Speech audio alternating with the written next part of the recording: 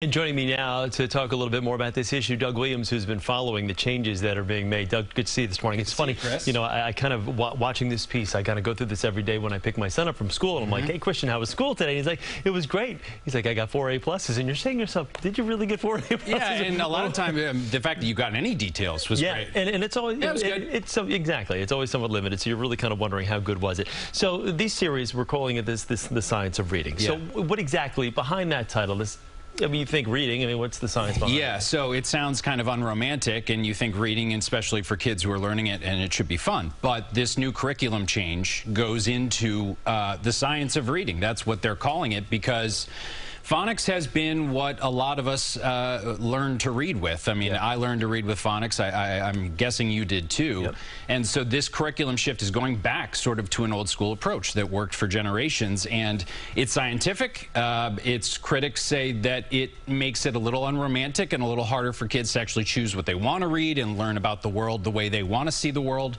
But it is going through words, spelling them out piece by piece, and it seems to be working so far. So the parents that you've talked about for this piece and whatnot, what are they saying about how much information they're able to get from their kids as to how they're doing? Well, so far we have heard from parents that it seems to be working. As far as they know, what they can learn has been positive, but that's kind of the gist of what the piece was yesterday. How difficult is it for parents to really figure out what's going on? Yeah, and the truth is that is difficult, and they have to dig for it. They have to be in touch with the teachers. They have to hound them. They have to show up in person in order to really learn about that, because kids aren't going to necessarily come home and say, hey, I got cat today. Yeah. They're going to be able to say, if you read them a book, maybe they could sound out a word, and those are the little pieces of growth that parents see, but it's not very scientific at home. And as you say, it's really more about the skills that the teachers have in the classrooms when you go in for those sit-downs with the teacher to find out the progress. And those can be very short, by the way, which is a problem. Exactly, because it doesn't necessarily always give out all the information you need when they say, well, we need you to be reading at a G level, but right now your son or daughter is at a C or C minus. You're like, well,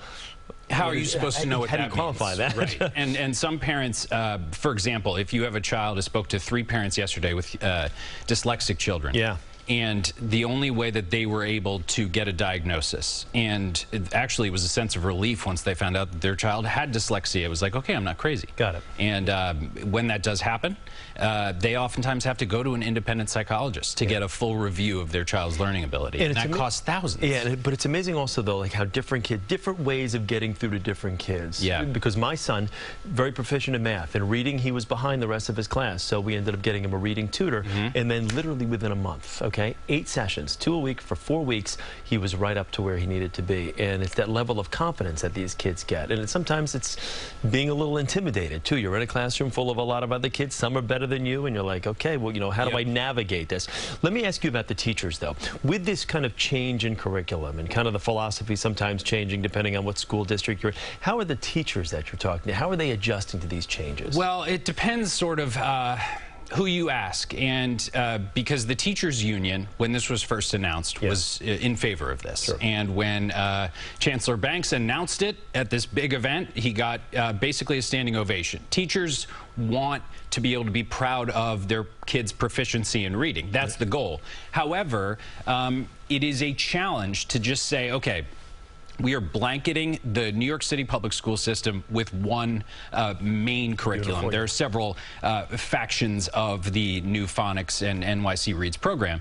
But so teachers now have to say, okay, I've been doing it this way because that's what you were telling me to do. Now I have to completely switch. That is one perspective that we've heard. The other is I've been secretly teaching phonics for years because I know it works, and I'm happy to be able to do it out in the open now. So it does depend. I mean, certain teachers and certain schools, by the way, are more equipped to be able to handle this shift. But it depends on who you ask. It's all about whatever works, I guess. Exactly. That'll come down to. All right, Doug, thank you very much. We look forward to more of your reporting on this, on the science of reading.